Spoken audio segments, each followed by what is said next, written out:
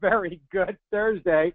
Race fans, welcome to our latest Stats Race Lens webinar, and we've got a terrific card of racing Saturday at Fairgrounds, the next level as things move towards the Fairground Oaks and the Louisiana Derby. Absolutely terrific slate of races, and we're going to dive into them. And we've got Craig Walker, of course, from Equibase and Stats and help develop it, and absolutely thrilled to have Ellis Starr, the Uber Capper, back with us today. And Ellis, first and foremost, congratulations again on the charity contest win, NHC weekend, and everybody rooting for you health-wise. Well, thank you. I appreciate it, Steve. Everybody out there. It was a lot of fun. I was honored to have been asked to participate and got lucky with a couple of horses, the courtesy of Race Lens, which we'll be talking about. Hopefully we'll help some people get lucky today as well as help them understand how I handicap using Race Lens and how they can do it. Well, and that's what we've been doing the last, now it's getting close to 9 months, 10 months of it, and the big cards like this, and particularly when we get these 3-year-old races that come up as part of the trail toward classic season, there's certain kinds of things that are reliable that come up all the time. And certainly Race Lens, a great tool to dig out those kinds of opportunities. Craig, of course, we were together 2 weeks ago, and helped dig out a few winners, I think, and between Dan Torjman and you, we're going to try to do the same thing tonight on this great card for Mardi Gras in New Orleans. Yeah. Hopefully we'll have some nice winners, and for sure we'll be able to show some of the features that Race Lens has and some of the things that are unique to the product. So it'll help people handicap better and hopefully get them some winners. Well, and I want to welcome everybody that's signed on. And if you have any questions, go ahead and throw them out there. We'll feather them in. Some will get answered off the air. Others we'll bring up and discuss. And we're actually going to start late in the card, and we're going to move around a little bit. And right, Craig, we're going to take it in the order that the outline? Yes. So, we'll start off with the 12th race, which is part of the ending to one of the pick fours, so players will be able to tie it into some of the stakes races at the fairgrounds on Saturday. And so the main feature I wanted to show in this race is something that we recently added to the True Odds module. So I have the True Odds module here on the screen, and so I'm going to start with looking at the race. The races now, what we have added is a feature called filter sets. And so the filter sets affect the adjusted true odds. So this far right column is the adjusted true odds column. And so if I'm gonna sort on this column, and we see that the two horses that are highlighted here are number 8, Slide Tom, and number 12, Call Me West. So the adjusted true odds, whatever comes up for the odds in that column, that's what are considered to be fair odds based on the way that the algorithm is working. So in this case, Sly Tom, the acceptable odds to bet on it would be 5-2, and number 12, Call Me West, would be 7-2. So when the program is activated now, before there's live odds, it's going to compare the adjusted true odds to the morning line odds. So right now, 5-2 is less than 5-2 is less than 9-2, and 7-2 is less than 8-1. So these both offer value, and so that's why they're going to be highlighted in yellow. So anytime that the adjusted true odds is lower than the morning line odds before the live odds come in, that's how this highlighting is going to be activated. But after that, the actual live odds will be used, and that'll the highlights will be compared to the live odds instead of the morning line odds. So what we added was filter sets, and I'm going to bring up the interface now. So when a user clicks on adjusted 1% probability factor, this is showing, these sliders are showing the priority that the user has put on the various factors that go into creating the adjusted true odds. So this filter set here is one that I created just for my own personal use, called slow-paced routes. And I'm gonna, in a minute, I'm gonna show how that gets activated. But right now, I'm just gonna go over the way that I think that a slow-paced route, what's important to me. So anybody who's using RaceLens can adjust these factors however they want for certain types of races. So for me, in a slow-paced route, I want to increase the importance of the speed category, and that's why I make it a 3. I adjust the distance up slightly. I think jockeys are important in those types of races, so I've made that to a factor of 4. The pace I put up to a factor of 4. It's tied in with the jockey, and because the pace is going to be slow, that becomes important. And then also some of the performance on today's track I think is important in those situations, and that's why I made that a 2. So we can go look at how this filter set was set up. So if you click on Edit Set, and then this is the priority list of all the different types of filter sets that are created. So we've created some for the users to use right now. So if you had just 2-year-old dirt routes, 2-year-old turf routes, those are things that are activated now that a user will find activated in the adjusted true odds just without doing anything. So if I go down to the slow-paced route and I click on Edit, you'll see this is where I or any user can create their own type of filter sets. So the settings are the ones that we saw previously because it was a match. So a user can put these however they want, the different factors at the bottom of the screen for the adjusted 1% probability. And those things will get matched whenever the categories up at the top get matched. So in this case, the distance I set to a route, and the pace I set as slow-paced. So a user can use any of these things. They can do this, change the surface to turf or all weather, to dirt. They can change track condition. They can do it by purse level. So these are the factors that are going to be matched. So in this case, when we look at the commentary over here, it was slow-paced, and today's a route. So when those categories were matched, this became the filter set that shows everything in the adjusted true odds. So that's how all that works, and it just takes a little bit getting used to, but really, once you set up those factors the way that you want them, and then you prioritize them on the list, when you go on when you click on Edit Sets, you can just move these rows up and down, and the algorithm just goes down the list, and once there's a match that's toggled on, that's what's going to be used for the adjusted true odds that you see. So once you play around with this a little bit, you'll get the hang of it, and it makes it really nice because you can do turf routes one day with different factors, dirt routes a different way, turf sprints a different way, 2-year-old races a different way. Just have all those set up, and then that's all done manually, but all done automatically so that you don't have to do those types of things manually. But you can adjust them manually from there, just on a race-by-race basis. When you're looking at something, you think, oh, this race, the trainer is really important, and you can move that factor up on a race-by-race basis. If a person doesn't want any of these factors to be in place, any of the filter sets, they just would toggle everything off. You would go down the list and toggle it off, and then click Save. And then the adjusted true odds column is just going to be the same as the true odds column. So everything here, these two columns would be exactly the same if all those filter sets were turned off. And we've had some users ask about that. And so that's the way to do that if you just want the adjusted true odds to be the same as the true odds, and let the highlighting go from there. So that's basically how that all works. So for me in this race, there's 2 horses that stand out, and we can just look at the PPs real quickly.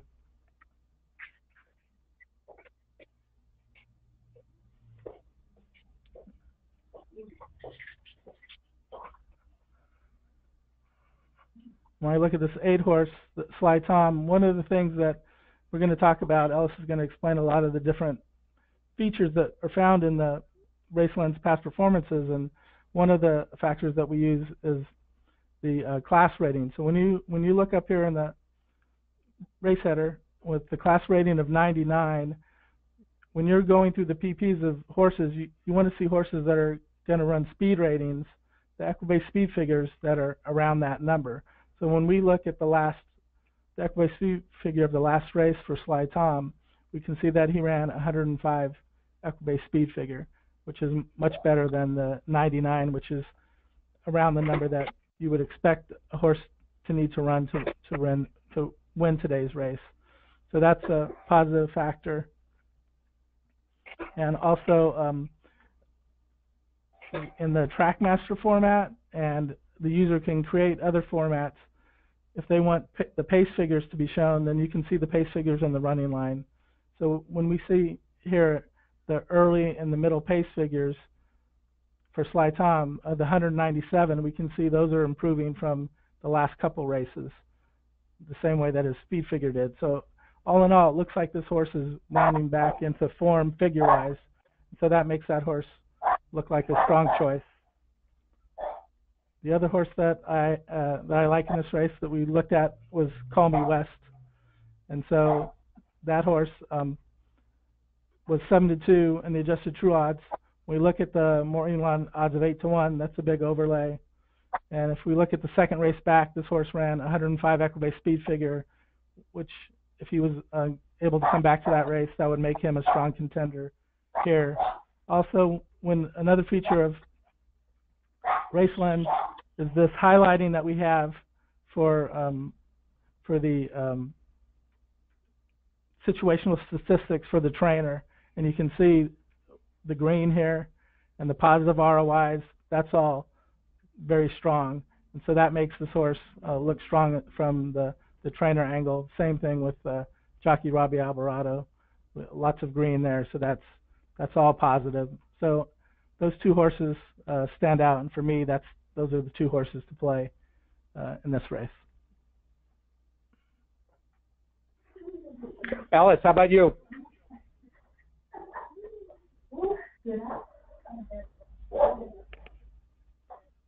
Ellis? Did we lose Ellis, Craig? I guess so. Not sure. Are you there, Ellis?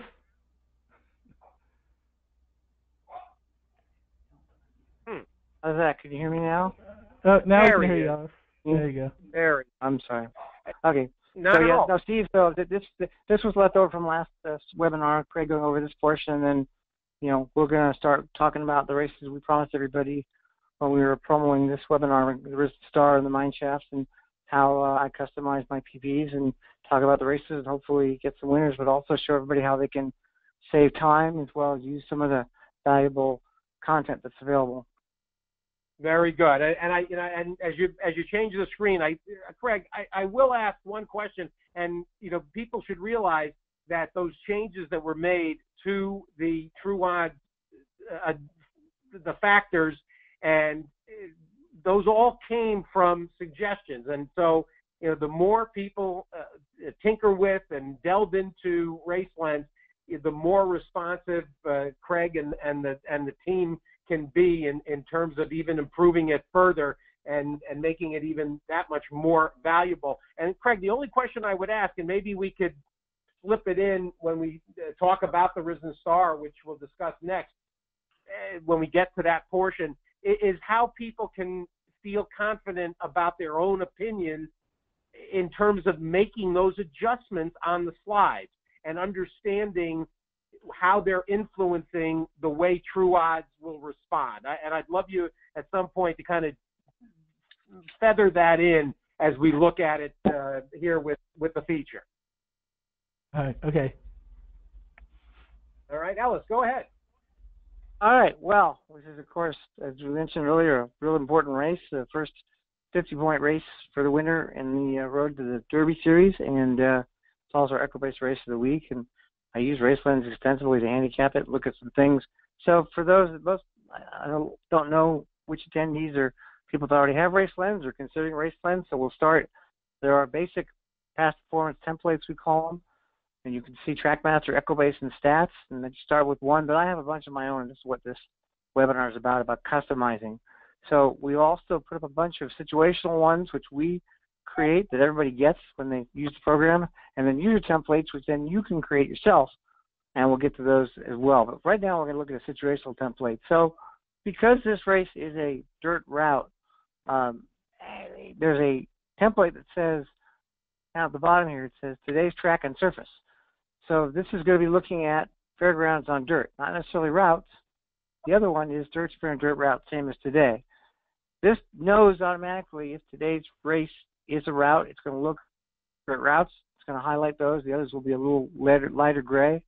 If not, you won't see them. So I'm going to switch to that template. It takes a half a second here, dirt sprint and dirt route. And you'll notice right away, just with Gervin, that both its races, one was turf, one was a dirt sprint. So neither of them is a dirt sprinter route, same as today, because he has not run in a dirt route. Now, I also have another one, which I'll talk about in a while, which is called today's track, surface, and distance, which means fairgrounds, dirt sprint, fairgrounds, dirt route, fairgrounds, turf sprint, and fairgrounds, dirt route. And for a lot of races, that'd be better, because it's going to give you a bigger set of PPs that are black as opposed to gray. But with these guys, it doesn't matter, because none of these horses have run more than 7 or 8 times so far.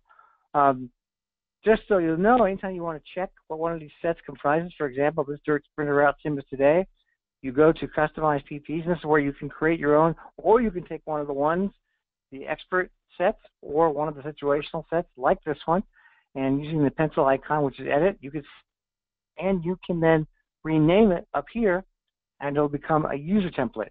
Let's just say, for the sake of discussion, this one only has 5 lines available. Well, you can't change that one because you can't really change. You can modify it and save it as something else. You can't change one of the ones that we supply. So if you want to go to lifetime or 12, I actually have all selected here, but let's just say you want to go to 12, you would just switch up to 12. You would change it, for example, to 12 lines, and you may name it something so you're always going to know what it is, and then down at the bottom you'll save it. And there's lots of different things that you can tweak in here. You could have 20, 30, 40. There's really no limited number of past performance sets you could have. But that's an example, so we'll note just for this particular one, which was sprint route today, it was looking at, under the filter PP line section, you can see there's all these different choices. It was today's distance on dirt. So it knows whether the distance is exactly sprint or a route. So we're going to go back to show what that was about. Go back to the PPs. And we're going to go to Gervin. And some of it, again, there's pre-populated highlights here. So the custom highlights that you have here, like I had one. Actually, I'm going to go back to, now that I showed how that applies, I'm going to go back to the one I have that I use pretty much a lot, which is lifetime PPs, because everything is in black. And this is where I've pre-highlighted some things as well. So you can see this highlight, and you don't have to remember what it is, because when you hover over everything, it will display what it says. So in this case, it's the second highest PPs for the horse. You can see an EchoBase speed figure of 97. This is the highest speed figure for the horse. And again, back in Customized PPs, you can set colors, whether you want it to be filled or circled, all kinds of different things you can do.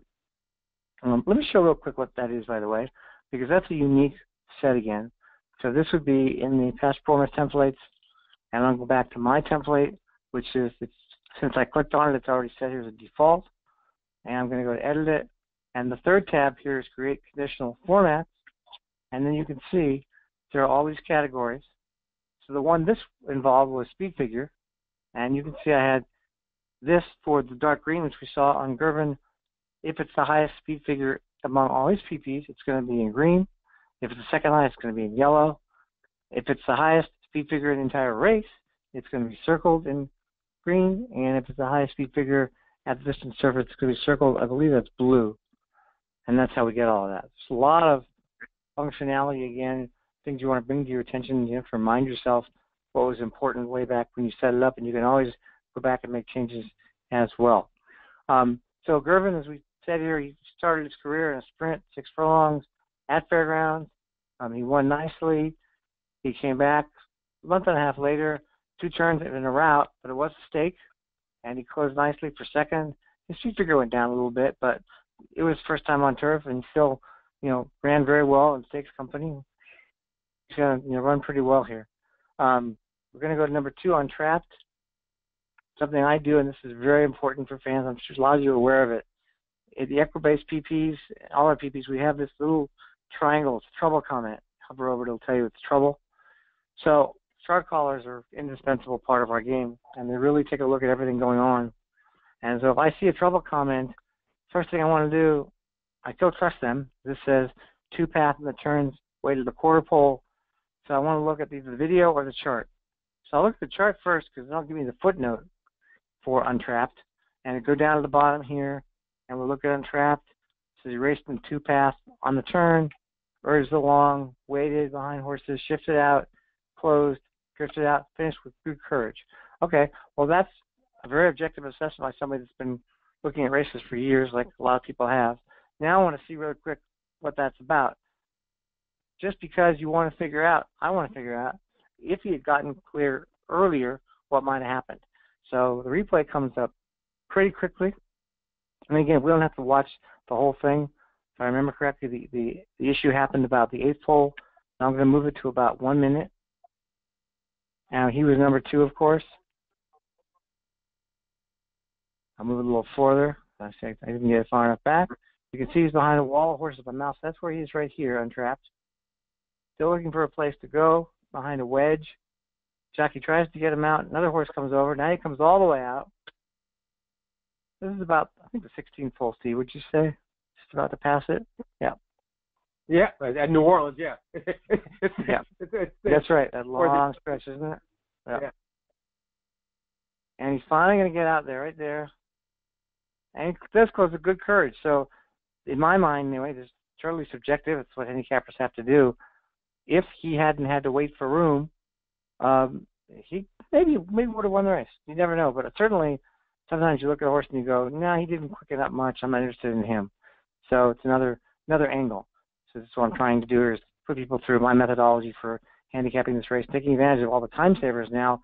So I didn't have to go off the program to look for the race. Another horse here is number 3, Local Hero. And of course, we all know when you see a italicized name within the running line, you'll know the horse won its next race. In this case, Blue Ridge Traveler. I'm always curious, even though Local Hero just broke his maiden, I'm curious of Blue Ridge Traveler. Again, you don't have to go anywhere else to get the information. If you click on the chart here for this January 26th race, that's the chart of this race. But then if you click on Blue Ridge Traveler, it actually brings you up his lifetime PPs. So I know in this race, Blue Ridge Traveler ran second to Local Hero, and he earned a 78 speed figure running second. And he won his next race, and he improved by 5 points with a Comet off slow, closed fast, mile 16th to Oaklawn. So this could end up being a potential key race. Key race, of course, being one where 2 or more horses come back to win their next start. That was interesting.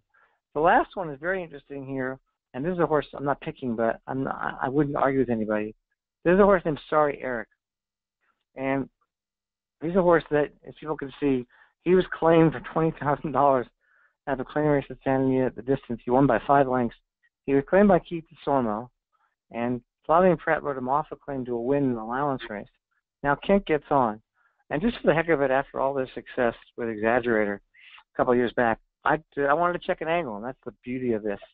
So I have an angle here that says Trainer DeSormo routes with Kent, and you can click on it, and it will show you what it was, and you'll see, and this is fascinating to me. I'm Steve, I hope you might have a comment. Could you imagine if you randomly bet every one of those 42 horses where Ken and Keith teamed up in the last year in a route and have a 43% ROI? Can you believe it? What's funny is that what's amazing with them is that there's been this parade. It's now protracted. This is not something that right. just happened. It's something that has been evident, and it's remarkable that they still come back and run and are under bet. It's right. one Correct. of those mysteries. And what's amazing to me, even though it is a small sample, I understand that, 42 races, That 33%, by the way, is 14. 14 out of 42. So if somebody wants to bet a couple of dollars across the board on Sorry Eric based on my angle, go ahead and do it. He's short on speed figures. You can see, as we talked about, Gervin 85, but was it a couple of years ago, DeSormo, what was the big upset he had? Not exaggerating. He had a big upsetter a couple of years back at $100 in one of the Derby prep races. I'm not. And then he got hurt and couldn't go on. He had a multiple word name. I know. I'm a horrible historian. Sorry, folks. Somebody will chat to that. Absolutely. So now going back to handicapping, I had to point that out because that was such an incredible statistic. The horse looked completely overmatched. On the other hand, he's won 2 in a row.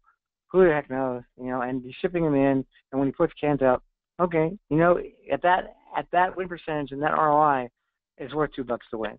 So going back to Gervin, what was interesting, as I commented earlier, these races were on dirt sprint and then turf route. Well, one of the things you want to know, and certainly I do a lot with maidens, is how could the horse perform in dirt route? You really have nothing to go on. One of the things that we have in Racelands, and again, it's nowhere else, it's really easy to do, is we have detailed dam statistics. I'm clicking on the dam, and this is the results of all the projecting of the dam in lifetime dirt routes. Now, she's only 1 for 6, but right away I know that horse. Most people that followed the 2015 juvenile season know the horse because this win at Churchill Downs back in, I'll just pull up his PPs. You can go to his PPs by clicking on that. This win back here, September 12th, was in the Iroquois Stakes. This guy got on the radar. He won Tremont, by the way. I shouldn't say that. And then he won the Iroquois. And then, of course, his 3-year-old campaign wasn't good. He ended up running for a claiming price, and it was claimed away. But, there's no doubt in my mind, based on that breeding, going back to PPs now, that Gervin can run a dirt route. So I like the rail. I like the fact he has a 2-turn experience. I like the fact that this is his second race off a layoff. I love the fact that his only sibling won dirt route stakes. So he's my top pick in the race. As we discussed, number 2, Untrapped, had that trouble line back there. Another horse I haven't talked about yet is Guest Suite, who's actually my second win contender in the race on our Equibase Race of the Week analysis. It was Gervin and Guest Suite and Motown. I'll talk about Motown in some detail for a minute. But again, things I look at in the race, as you saw earlier when I had the customized PPs, this tells me it's the highest speed figure of any horse in the race, so that's good, certainly. And 3-year-olds should improve. The second star is 3-year-old. Everything goes well, so there's no knock on him at all. He's got tactical speed. He rallied from 6th. He rallied from 3rd. Both his 2-turn races back here at Keeneland, the mile of 16th, and the Fairgrounds, because the Churchill is 1 turn, were both wins. So it's interesting. And both he and Gervin open at 6-1. Now, I don't think Guest Suite will be 6-1. Do you? Because he's been favored his last 2 races. When you get the size, when you get a field this size, a 14-horse field, and you got people that are following certain horses. Motown obviously is going to draw his share of money. We'll see how Takeoff and Untrapped fare. Asmussen was very bullish on Local Hero with me on the radio Tuesday. Guest Suite, I think he's got to go favored. Yeah, I think he buys for favoritism. 9-2. That makes sense. 9-2, maybe. I still think we'd probably take a shot. So last, of course, is the morning line favorite. Last course, I'm going to highlight a bunch of things in Racelands in PPs that are pros and cons, and we have to weigh these as handicappers. So first of all, there's a lot of talk about last year's Remsen, and I was tweeting the other day. I don't know if you saw it with Mike Hogan about this year's Remsen, and I went back and I said, I think the 2012 run, the revolutionary, the overanalyzed Remsen was one of the most hyped Remsens of all time, and that was one of the most negative key races in history. This one might end up being second, but we know this horse was really good. He won his second and third starts. He improved, been on the bench, but it's still important what horses do coming out of a race to finish behind a winner in the next start. So the first thing I wanted to do is I wanted to check for myself and see how these horses did. So I can go to the chart. So No Dozing finished second to Motown the Remsen. I want to see, did he run this year? Yeah, he did. He ran in the Sam Davis. I already knew that, but he was 7-2, and he pretty much ran 6th and 7th around the track. So that was a really bad comeback after that pretty good second-place finish here, closing from 7th. Tackleval, who was 3rd here, comes back, and of course he runs in Jerome. He's 6-5. Now he's in the mud, I understand, but he barely finishes the race. Interestingly enough, the 5th horse, I believe, You're to Blame, came back to win an allowance race at Parks, Optional Claimer. But really the first two behind him, so that's the comment about, even though it's time off, a key race doesn't have to have a time frame to it. So that's one issue. The second now is you've got a horse coming back from basically 3 months off, going 2 turns against horses that have run in the last month. Well, is he fit? How good is the trainer at this move? And very interestingly enough, we know Tony Dutro is a good trainer. Those doubts were removed because the stat that came up automatically, because the race ones knows what the situation is past 2 years, 60 to 180 on dirt. But I just want to see routes. So I can go here really quick and I can modify this. I don't have to save it as a new criteria, even though I can if I want to. But I can go to distance and I can just change it to routes. So now it's going to show me the past 2 years. If I hit apply, all horses ran by Tony Dutro who come back from 60 to 180 days off in a dirt route. Well, 4 for 14. I mean, that's a good number. I mean, I'm confident in Dutro's ability. So I'm on the fence with Motown. That's one of the reasons why I put him in as my 3rd contender. But I think Irvin's the play. Certainly Guest Suite, even though he's not going to be as good of a win bet. And, Raceland's really saved me a lot of time here getting me to those choices. And now Craig's got some comments on some of the horses as well. Yeah, so one of the first things I'm going to talk about was Motown as well, and Ellis there's a if you look at the angles, Ellis, the one for the angle on Motown. Yes, I passed him. Yeah, it comes up right away. There it is. Okay, and it tells you. Yeah, so this is what the angle's called. Good. Yeah, so you see that it's 3 5 furlong workouts, including at least one bullet into a dirt route.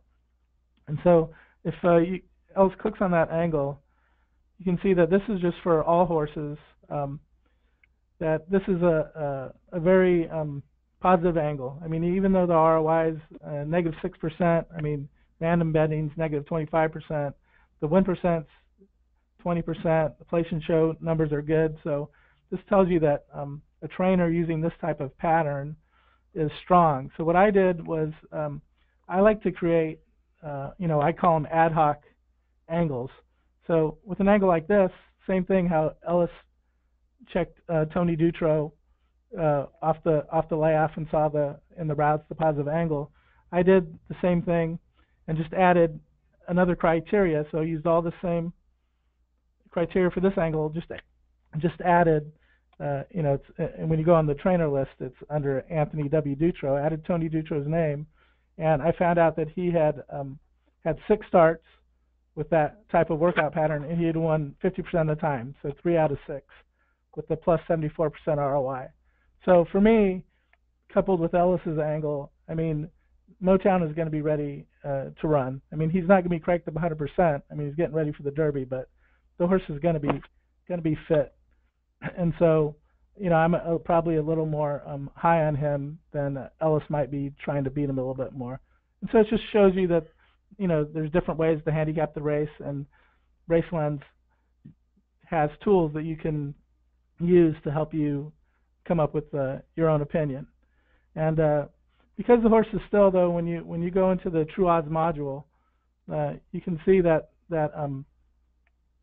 Motown is an underlay, though, because it's such a big field. I mean, you do have the question marks that Ellis talked about, and so the horse that the one that I like to couple with him in the exotics is Untrapped, and Ellis said, pointed out everything that there is to know about him. I liked the trip that he had. I like when horses are on the Kentucky Derby Trail.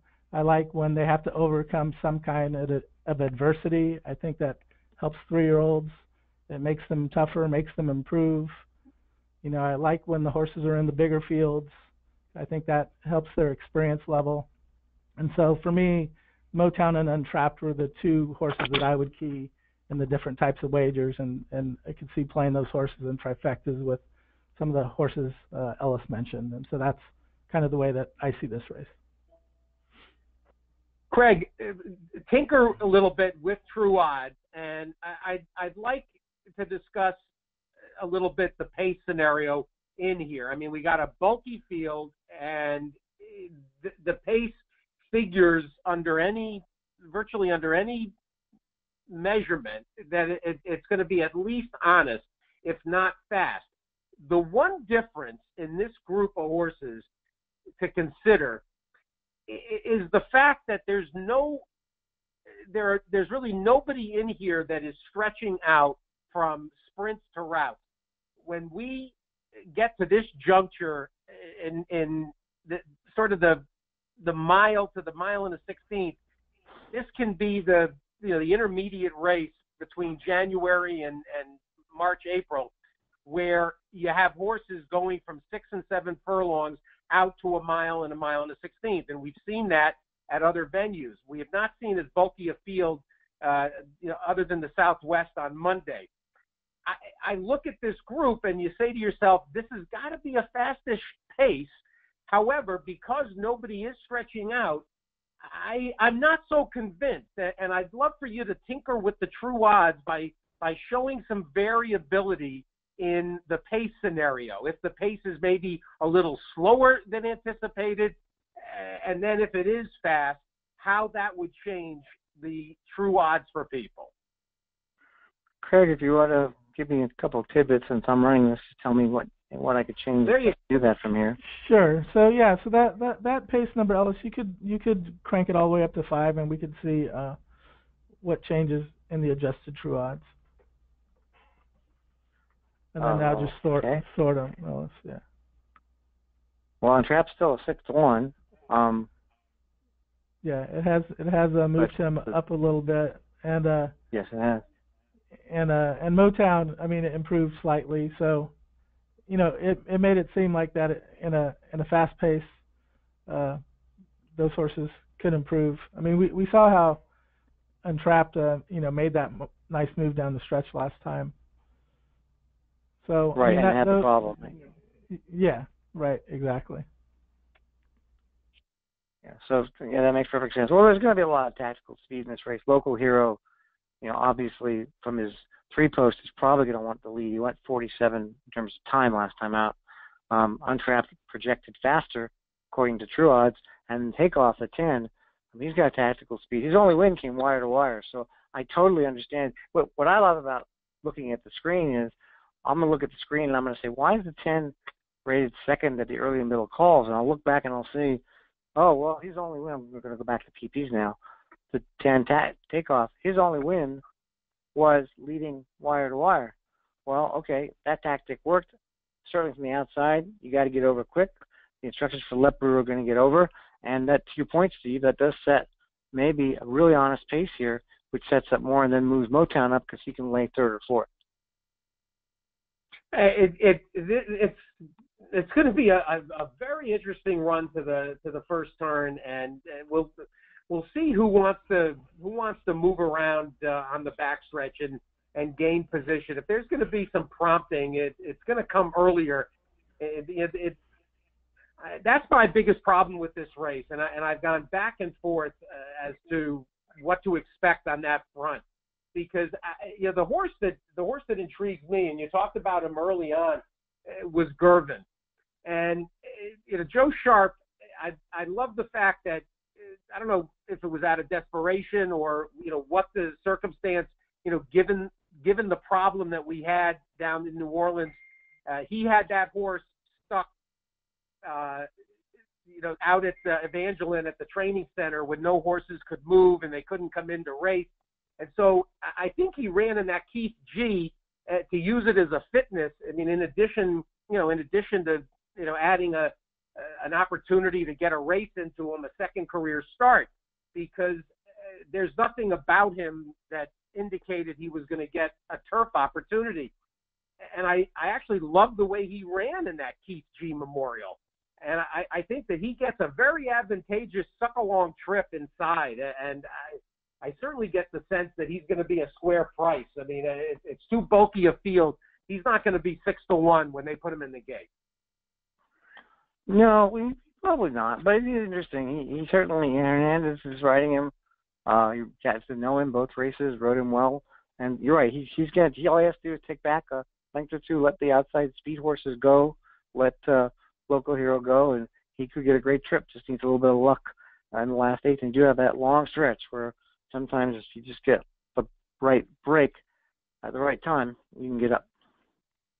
Yeah, he's got my attention. This is a tremendous addition, and the horse we were reaching for was I've Struck a Nerve. That was it. Thank you. That was the DeSorbo horse. $100. Yeah, that was great. Yeah, thank you, Steve. Yeah, I remember. Yeah, well, he's had a good run the last couple of years, but yeah, like I say, $2 to win on. Sorry, Eric, for me. No matter what else I bet in that race, I promise. A nice saver flyer. Let's turn our attention to the 8th, and here's the Grade 3 mine shaft that will give rise to the New Orleans Handicap on the Louisiana Derby undercard. Yeah, and of course, first thing I want to say is, well, I'm going to switch first. So when I was talking about the Prison Star, I was talking about there was no point of showing a very specific template set because they didn't have many starts. So I just wanted to see all their starts. But in this case, you got horses with a lot of races. And so the first thing I want to look at is how they've done at the fairgrounds on this turf course. So there's a template here, which is today's track, surface, and distance, which is this. So it's going to be fairgrounds, turf route, turf sprint, et cetera, et cetera. So I switched to that. And even though you do get a lot of gray lines, it does immediately show some things. And what's fascinating for me is Rise Up doesn't have a thing. But if I start going back here, I notice, oh, wait a second. I forgot this. Back in fall of 2014, he won the Woodchopper Stakes at a mile on the dirt, sloppy, at fairgrounds. So he has a win on the dirt. Of course, we know he won the Delta Jackpot back here in, or was the Delta with Jackpot? Another big win. Yeah, Delta Jackpot here on November of 2013, and earned $600,000 that day. So that's pretty interesting for me. Just going down the list real quick, Eagle has all these nice lines again last year. And Tenacious, Louisiana, New Orleans. We'll come back to him in a second. Actually, let me stop on Eagle right now. So one of the things with Eagle, and one of the reasons, all of us like to bet races is we like to be right when other people are wrong. And Eagle is the 5-2 morning line favorite in a race in which anybody can make the decision that he is vulnerable, makes it for a much playable race. So that's one of the reasons that I think he's playable. I'm going to switch back to the lifetime PPs just to show one of the benefits of using one of these templates to highlight those races and just get in your mind which horses you like. And then I'm going back to the lifetime PPs and my template. And so going back to this, so back to Rise Up, we talked about those 2 wins at the fairgrounds. Some of the things I have highlighted here again is the highest equibase speed figure of his, which came in as 1 race back, so it was just last fall. So certainly he's maturing. He's 6 now, but he ran good. That last race, the Delta Mile, I don't think he was disgraced, opening up by 7, getting beat a neck. Very good race here. So certainly a horse that deserves respect. One thing I want to, and I don't know if, I'm sure some people have heard this comment, one thing I like to do when I look at horses and start to notice that they win going start to finish is I go back from right to left and I go to see if they're all ones. And in this case, all 3 of his wins are all ones recently. I kind of call it like a picket fence. It reminded me. So then if I see more than 1 or 2 horses in addition to him that have the same kind of picket fence, all ones across, I start looking for closers or stalkers at least, because I don't think that they're going to change stripes. So they're going to do that. It's very possible. So it could be a potential problem. But back to Eagle. What's really interesting here is he's the morning line favorite. He's been off 7 months into 2 turns. The There's nothing like that in his history. All these, of course, are his layoff lines. That was only from May to June. That was February to March. That was January to February. He has no long layoffs that you can use an example into a route. So next thing, like we did with the Christmas Star, check the trainer. So go to Neil Howard. In this case, in the individual research, some of the work's already done for us because Racelands knows what kind of race this is. So this is Neil Howard, more than 80 days on dirt. 0 for 5, none of them hit the board. So I think Eagle is very vulnerable here, and that's why I decided to go looking for other horses. It wasn't I didn't handicap looking for horses and then say Eagle vulnerable. I went looking at the favorite, he's vulnerable. Now I'm looking for horses to bet. Steve, do you find that philosophy something you use once in a while? Oh, without a doubt. I mean, that's the whole point. I mean, and whatever element you can latch on to find a way to to diminish a potential favorite or a major candidate. That's what this game is. Well, the horse that I went looking for, I'm going to go right down to him, is number 7. Right, I'm looking for the horse I found was Honorable Duty. The key is, and that's the circle I have highlighted in the customized PPs, highest equibase speed figure of any horse in the race, period, was last time out. And that was at Fairgrounds on a fast track in the Tenacious. And I know you guys talked about that in the last webinar, you and Craig. He was gelded before that start. He also took blinkers off. He had blinkers here, he didn't have blinkers here. So I'm not sure whether it was the removal of blinkers or it was the fact he was gelded. But one of those two were certainly played a part in him running the best race of his career. And I think he can run another huge race based on that. And so he is really playable here because that 116 is the best in the race. And if it competed, he could probably win this race. So he's a horse I looked at. The other one I looked at was a number 3, December 7.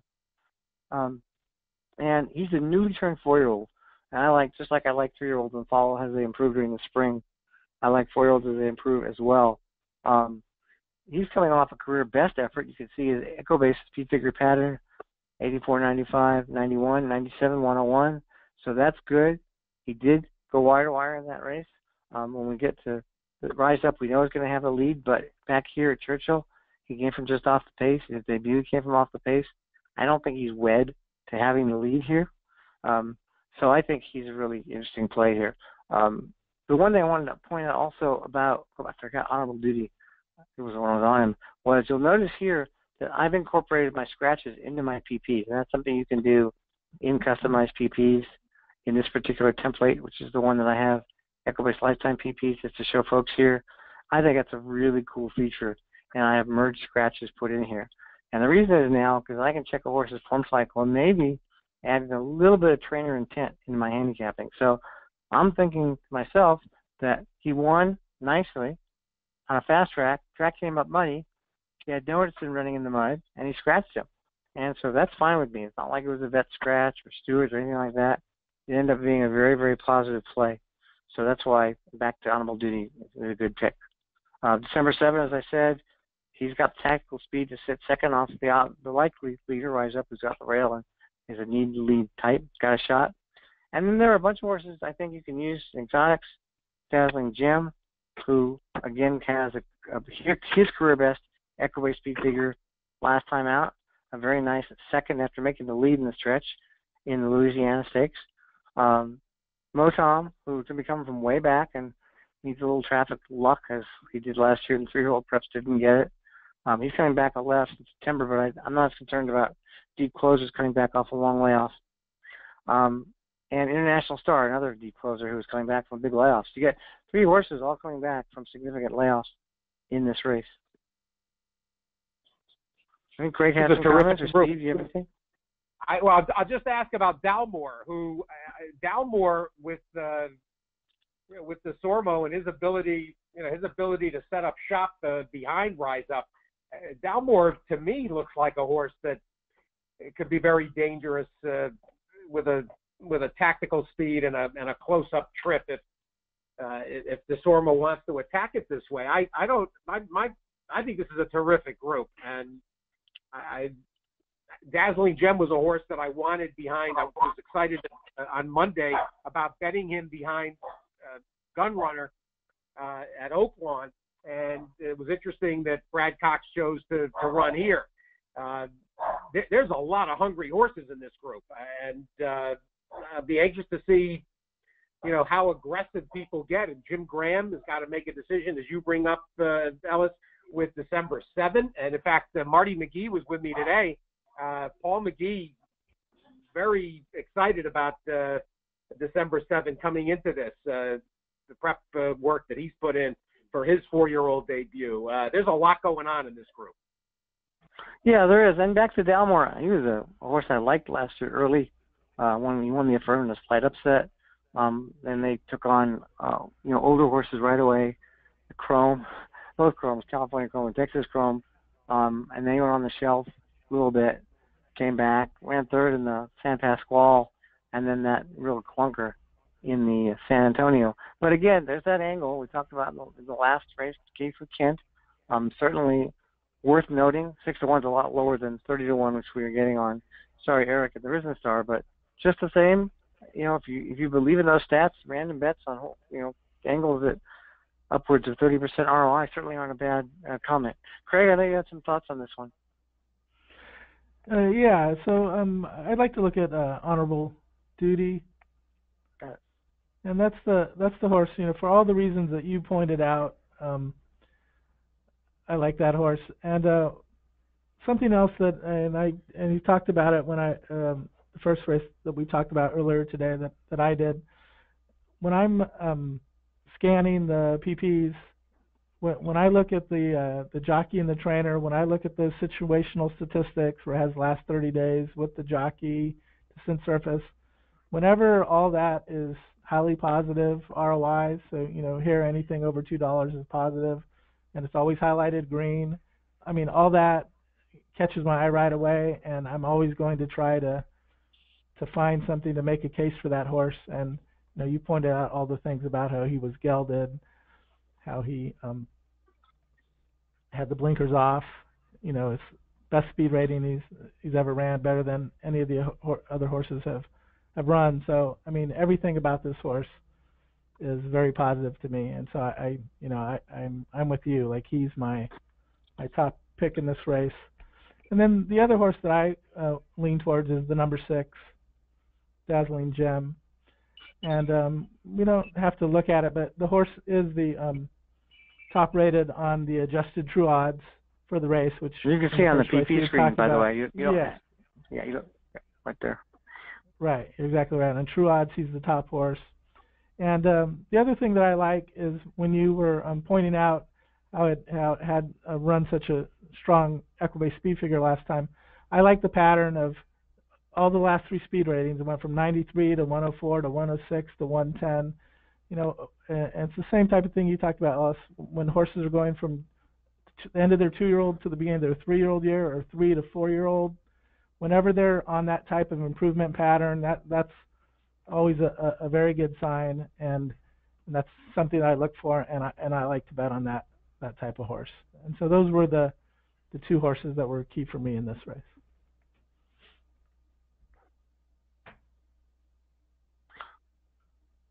Steve, any thoughts on those horses, or anybody else? Something a quick look at it. We're getting near the end of the webinar, but Craig and I kind of agreed. Honorable Duty was my top pick, and Craig apparently too. And then Dazzling Gem, December 7th, horse to look at. A lot depends on the pace, of course.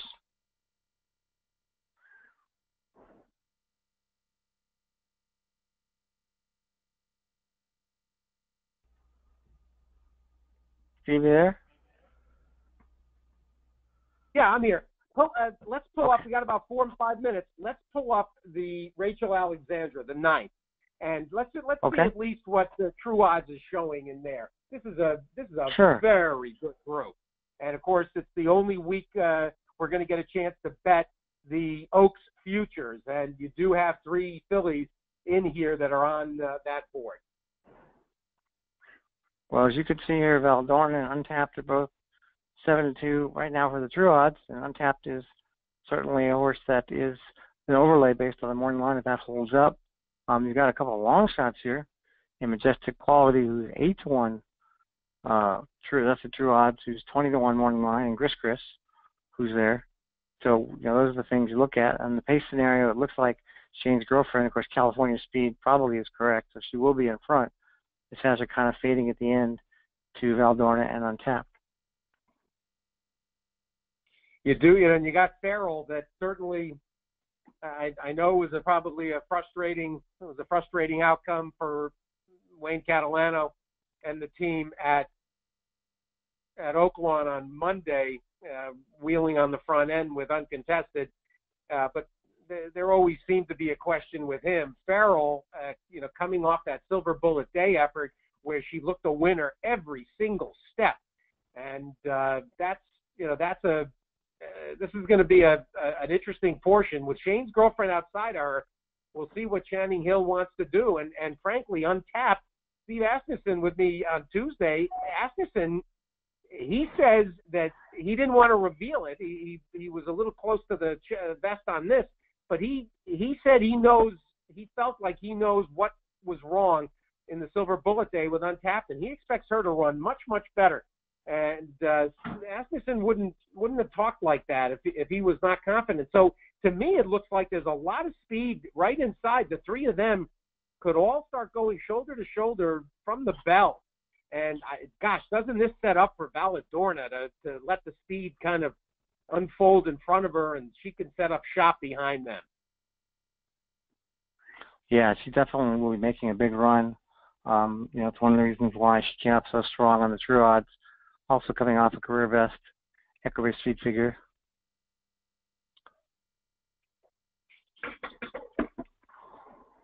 I tell you, the other horse, and I got to look at her a little more closely. I'll do my capping tonight in advance of tomorrow's weekend preview on the show. But Wicked Lick is a horse that nobody's talked about all week. Everybody's focused on Farrell and Valdorna and etc.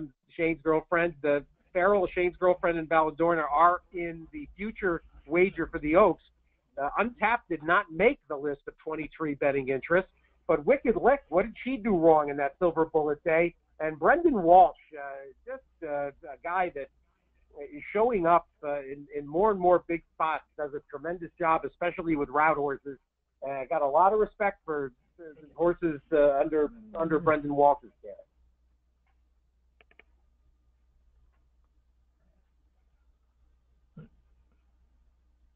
Yeah, she's back to the spot. 10-1. 10-1. Well, a terrific card on Saturday in New Orleans, and we hope that everybody does well, utilize Stats Race Lens, and you've got an opportunity. We want to flip this in because we typically will have a special offer and a quarterly subscription for new customers. If you're tuning in and listening in for the first time, if you haven't yet subscribed and tried the product, a 1-month subscription will get you a quarter worth. Will get you 3 months worth. So effectively, you'll get March, April, and well into May if you try Stats Race Lens for the first time.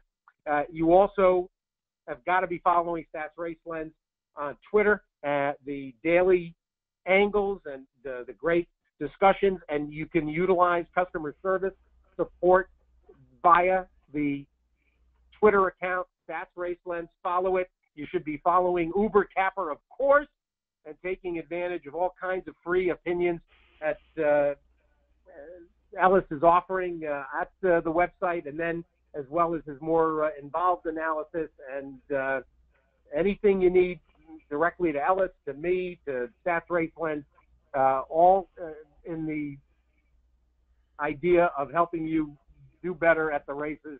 And there's no better feeling than discovering an angle that the general public has missed.